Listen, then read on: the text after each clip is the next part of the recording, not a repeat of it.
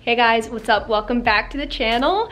So in today's video, I'm going to be talking all about how I have been lean bulking. So this is the first time I've actually taken lean bulking very seriously. So I have been doing it for the past few months, and I can honestly say that I have been seeing the greatest results. So that's why I wanted to film a video. This is just how I personally lean bulk. It is definitely not for everybody. Everybody's different. Definitely listen to your body and your body only. Do what's right for you. But yeah, I just wanted to share with you guys how I've been doing it, help a few of you out there if you have any questions or anything like that. So let's get into it. But before I begin, guys, please do subscribe if you aren't already for new videos every single week. Come the new year, lots more videos to come, so you don't want to miss out. Okay, so just to make it a little bit easier, I've broken up the video into 3 different sections. 3 key factors in lean bulking, 3 things that I have completely changed up. And that is diet, supplements, and training. Here we go. So let's start with diet first. Yeah, big thing here. So the number 1 thing that I focused on doing is slowly increasing my calories. If you guys have been watching my channel for a while, you would have seen how I ate in the summertime. I did videos on like what I eat in a day. I eat a lot more now. A lot more calories, guys.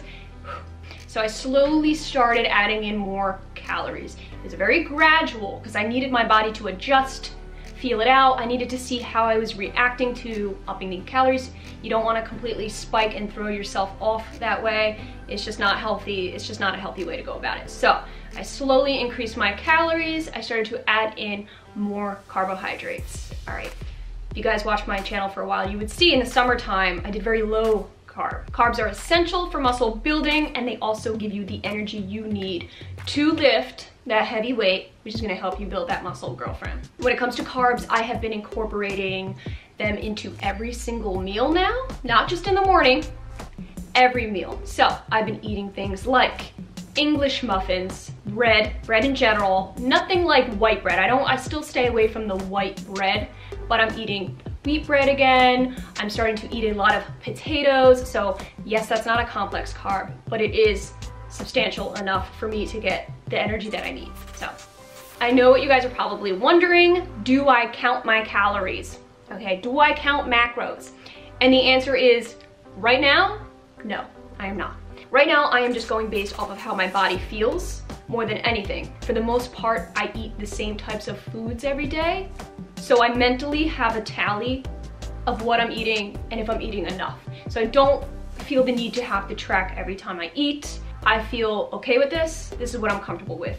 Right now, there's definitely a reason why people do count their macros, and it's definitely helpful for sure. But right now for me, I'm loving the way I'm going about it, so. And lastly, for diet, a big deal, protein. Aiming for my body weight in grams of protein. So I weigh about 120 pounds right now. So I am aiming for 120 grams of protein, baby girl, and then some. So if I go over, that's great. But you need to have that protein to get those gains, or else your body is just gonna eat away at itself, honestly, all right? If you're not supplementing it enough, girl, what are you doing? So when it comes to protein, I am eating, this is what I added into my diet that I wasn't eating before. Red meat. Now, I know, high in saturated fat, I know I'm gonna hear a lot of that, but I am working out extremely consistently, a lot throughout the week, so it's okay. I am burning it off, and I'm also eating a lot of lean beef, like filet mignon, and cutting off any extra fat. For me and my body type, I feel like incorporating the red meat has helped me significantly, not only in muscle gain, but in energy levels, okay? The iron, I feel just a lot stronger overall, and I'm telling you, girl, red meat makes me get a pump like nothing else. Chicken doesn't compare, turkey doesn't do it, it's red meat. So I don't go overboard, I just eat it a few times throughout the week. I'll definitely do a whole what I eat in a day video of how I'm lean bulking so that you guys can see throughout my whole day how I'm preparing, when I'm eating what, all that good stuff. So stay tuned for that.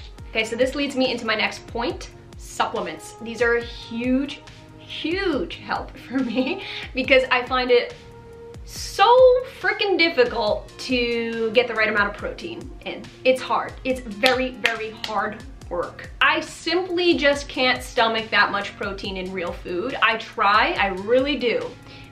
But 120 grams is a lot of freaking protein. Let's be real. So supplements are a godsend for me and I don't know where I would be without them. So the supplements that I am using right now, let's talk protein first, protein supplements.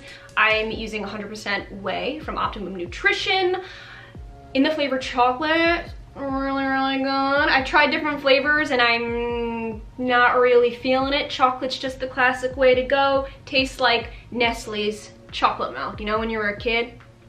That's why I like it. So I'm drinking 2 of those a day at about 25 grams a pop. So that's 50 right there. It's almost half of my protein intake for the day, yeah. So yes, I've been incorporating them and I swear right off the bat, as soon as I started upping my protein shakes, my body looked like different, like right off the bat. Within the first week, I said, whoa, even James said it, he's like, you look different. On top of that, I am taking a separate protein shake at night, casein. Casein is a slow digesting protein because as you're sleeping, you sleep what, 8 hours a night, you're going without fueling your body. And professional bodybuilders will actually set their alarms in the morning, wake up and eat a meal. I'm not about to do that. I like my sleep too much. So casein's really good to kind of get that slow supplement of protein throughout the night to keep your body going so that you aren't depleting your gains. You don't want to wake up with no gains. So the casein that I use is also from Optimum Nutrition. That is a brand that I absolutely 100,000% swear by. It is very clean, high quality ingredients. I feel great. A lot of protein shakes in the past have given me severe gas, like to the point where I can't do nothing. Like I don't feel good. I feel ill.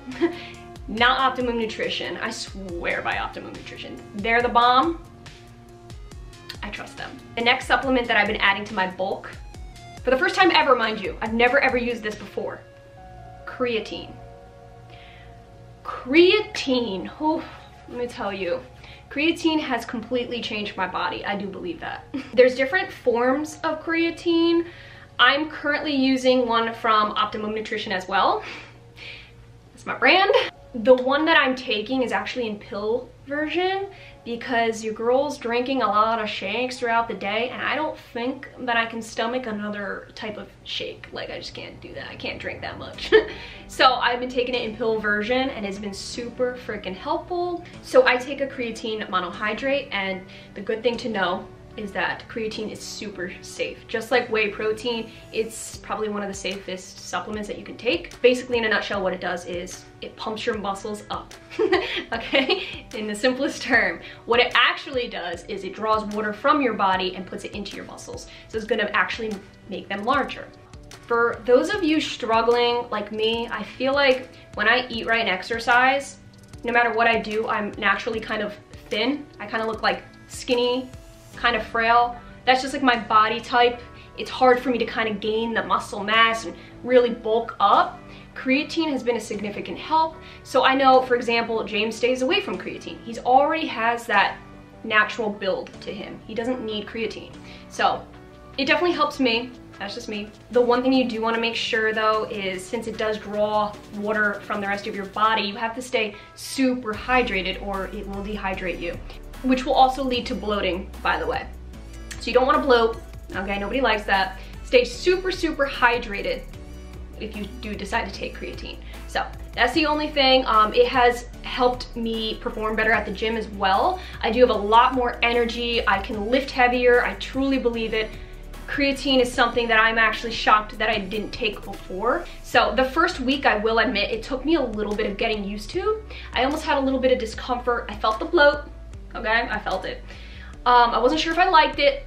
And then once my body kind of acclimated, I started with 1 pill, even though 2 is the dose. I kind of started with 1, then took the other one later in the day. You know, then I started taking them together and now I feel really good to the point where I don't think I'm ever gonna stop taking creatine. So yeah, creatine. Okay, and the last supplement that I've added into my bulking season is a pre-workout, you guys. I used to never take pre-workouts, ever. at most like vitamin drinks, like little energy drinks, but pre-workouts and I never got along. I never liked the feeling, and I think it was a lot of the reason was because James would have me drink his C4, and C4 makes me die. Okay, you gotta go with what's right for you, girl, not what's right for other people. So that wasn't for me, and I have been drinking Fuel, which is really good. It's a gentler kind of pre-workout to the point where you're not getting these tingles and these shakes and feeling. I don't want that. I just want a clean energy. So I've been drinking Fuel. I've tried the peach rings, which is pretty good, and the strawberry kiwi, which I'm drinking right now, and that one's even better, so love that one. This is a really nice pre-workout, and it has absolutely helped to fuel my workouts, give it longevity, and I also noticed that it makes me sweat, girl. I instantly start to sweat, which is good. It feels good, girl. So, pre-workout, baby, because you need to fuel your body, which leads me into my next topic here, my next point, how you train. This is how I'm training, girl. Pre-workout helps me to do what I'm about to tell you. All right, so the first thing that I started to do differently, adding into my routine, is progressive overloading. You knew I was gonna say that, girl. So basically, in a nutshell, slowly increasing weight. If you want those gains, you're gonna have to move some weight, girl. I think it's a combination of eating more and the supplement intake, the creatine, things like that, the pre-workout. Your girl's been lifting heavy and she's feeling good about it. I'm lifting weight I never thought that I would be. Now, please do keep in mind this is a very gradual thing. It's not something where, you know, you're used to 10 pounds and all of a sudden you jump to 50-pound squats. Like, you wanna make sure that you are gradually lifting heavier. You don't wanna shock your body, you don't wanna hurt your body. You wanna start developing muscle slowly so that you can lift this heavy weight properly. So what comes with progressive overloading, other than slowly adding in weight, is the type of exercises. The big thing that I've incorporated, even more, I've always incorporated this, but more now than ever, are compound exercises. Most of my workouts now are strictly compound exercises, such as squats, deadlifts, lunges, hip thrusts, things like that, okay? Isolations are cool, but compounds are what's gonna actually get that mass going, distributed all over your body. Compounds work several muscle groups at the same time. That's what you want to aim towards. Definitely want those compound lifts. Definitely want to start increasing that weight. And don't be afraid to challenge yourself. I used to be afraid saying I can't lift that weight. Slowly got up to it. Now you go, I lifted that weight. You're damn right, girl, you can do it. So branching off from that, I'm basically doing the same exercises over and over and over and over again, because you want to build. You want those gains, you want to build the muscle mass in those areas. So everything I pretty much told you, just kind of repeated over and over. I don't mix up my workouts and do all the crazy different workouts each and every day, because I'm trying to actually centralize and build certain muscles. So you want to kind of keep it the same type of exercises so that you can get better and lift heavier. I know you're probably wondering, what about cardio? Nope. Other than just warming up on the treadmill, I kind of just like walk for 5 to 7 minutes just to warm up my body. I don't do any low intensity like cardio, nothing. No long walks, no running, no. So I do hit probably like 2-3 times a week max at about only like 5 to 10 minutes each. So that is high intensity interval training, and what that's gonna do is it's going to be hard, fast, hit, sweat, burn that fat fast, just to kind of keep me in line a little bit and not put on too much of the excess, like the excess fat. But I am not devoting time every day to sit there and do cardio. I'm just focusing mostly on weight training and gaining muscle mass. So let me briefly just talk to you about how scared I was to lean bulk. I'm gonna be honest with you. I was terrified. I didn't want to do it, but I did want to do it at the same time. I wanted certain goals that I couldn't seem to get to, but I was afraid here's what I was afraid of happening. I was afraid by lean bulking, just my abs kind of going away. I was afraid of gaining too much body fat where my tone would just kind of be just gone. I was afraid of the bulk going in the wrong places, I guess, in the midsection and not towards the places that I wanted it to go. But it's not the case. I feel powerful and strong and clean. I do not feel like I thought I would feel, which makes me love this process even more. I will show you guys some before and after pictures. Everything that I wanted goal-wise is happening for me, put it that way. So the number one thing that I suggest if you're trying to do something similar to this is to not be afraid to eat, because I was. When I first started, I was afraid to eat these carbs. I was afraid to eat too much because I didn't want negative effects. I didn't want, like I said before, things to not go how I wanted. I'm not afraid to eat now, okay? You train, girl, you're burning it up. It's going to those muscles as they should. If you want different kinds of goals and you can't seem to be getting it from your current regimen, it's okay to switch it up, okay? It's all about trial and error. Everybody's body's different, you know, one thing doesn't work for everybody. So as you can see with the before and after picture, the before picture, I was just, nothing wrong with the before picture, but I just felt a little skinny. I didn't have that much energy when working out. Legs were a little thin, you know what I mean? I didn't have as much curve. Now I feel like I feel stronger, my muscle mass is obviously just bigger. I've gained more weight, but just in the right areas. And I feel like I have significantly more curves. So yeah, guys, I hope that you enjoyed this video, and I hope it helped some of you out there if you are thinking about trying to lean bulk and you kind of don't know how to go about it. This is just how I go about it. So I appreciate you guys watching. Comment down below your thoughts, and definitely comment down below if you have any questions at all. Give this video a like if you enjoyed it, and don't forget to subscribe for new videos every single week. Thank you guys for watching. I'll see you in the next video.